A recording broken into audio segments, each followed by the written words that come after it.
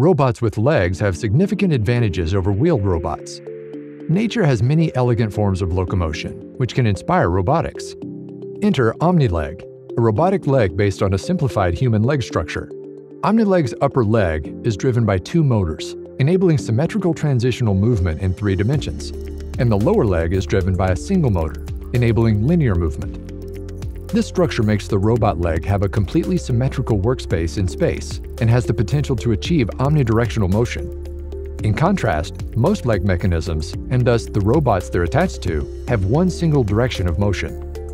This prevents those robots from being able to turn in tight spaces. So far, the researchers have modeled OmniLeg and tested a single-leg version. More testing with multiple OmniLegs on a robot are needed, but this work could lead to more adaptable, maneuverable robots.